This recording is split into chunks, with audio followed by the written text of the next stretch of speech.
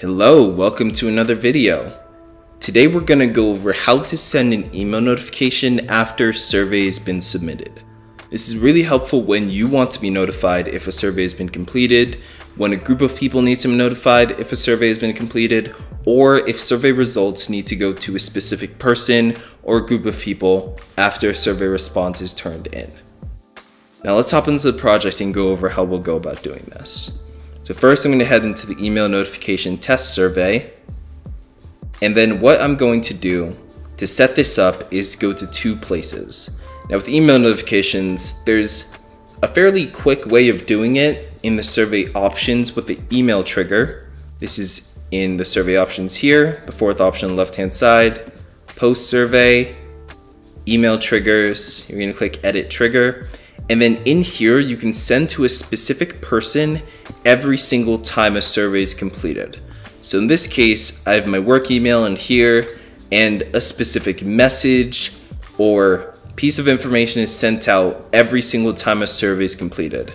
So for example, in this case, I could add, hello, you just received another survey response.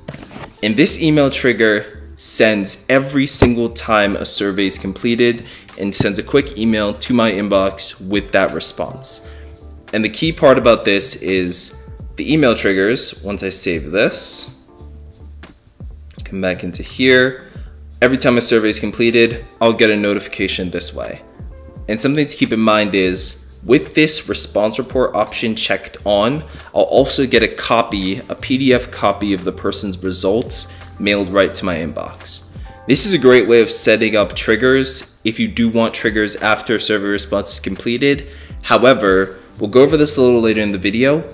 Email triggers are going to be a deprecated feature in the coming months and years. So we always suggest moving towards the second option of setting this up, which is called workflows. So I'm going to save that trigger as your first option for setting this up. Publish this survey.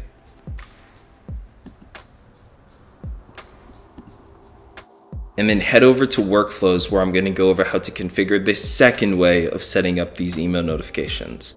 Now in workflows, it's at the very top here. Second option should be workflows. And then we're going to create a workflow that does the exact same thing an email trigger does, but does it more elegantly, and you'll have a lot more flexibility to work with in workflows. So in this case, since I'm looking for an event when a survey is completed, I'm going to click on when an event is received. And then once I click on that, I'll have all these different options. And in this case, I'm going to choose survey response.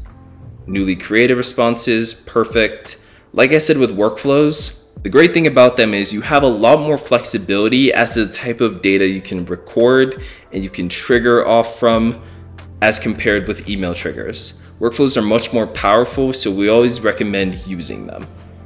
So in this case, I only want newly created responses and I want to ignore incomplete or imported responses. I'm gonna finish that, and then now I can get started with creating my workflow.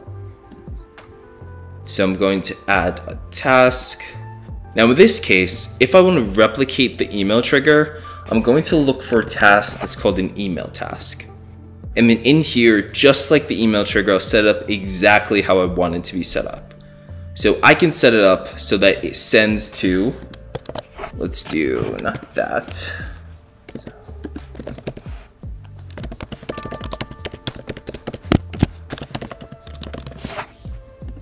I set up so it sends to this person every single time a survey response is completed. I'm going to say from Declan, hey, you just received a survey response. And then just like before, I'm going to include the response report so I have access to the PDF of the person's answers and just give a quick message and then I can save it.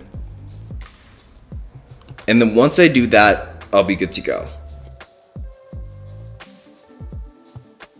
hope that clarified things. If you guys do have any additional questions or concerns or want to go over other examples on how you can use workflows in different ways, please feel free to leave comments below in the comment section and I'd be happy to take a look at them and create some other videos going over the many different ways you could use workflows to achieve the different things you want on this platform. Once again, thank you guys for watching this video and I look forward to seeing you again soon in the next video.